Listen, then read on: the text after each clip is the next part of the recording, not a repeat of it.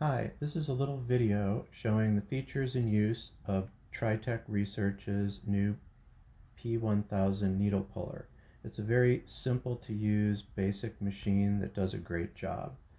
So there's a few menus. There's the heat menu. This is the percent of full power that the heater gets when it's going to do the pull.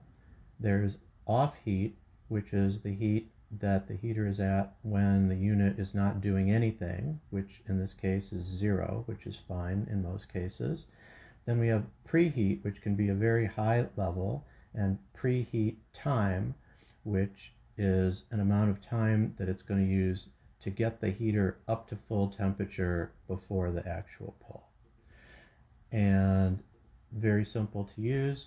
You take your pipette, you stick it in the holder through the heater and into the bottom holder, which has some weights that it uses for pulling force.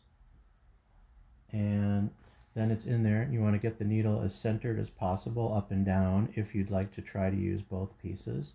And you might have noticed that this menu here is on the display. It changed from load to ready when I lifted this up and got it into position.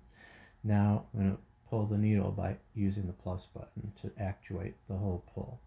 So it does the preheat for 2 seconds, then it's at 37% heating cycle, and it's counting how long it's taking to pull the needle, which is a good diagnostic. If it changes or whatever, that'll affect the shape of the needle.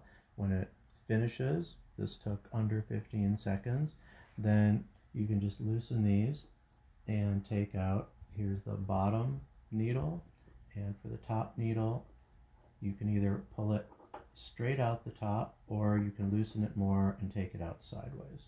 And then you get two very similar great micro-injection needles.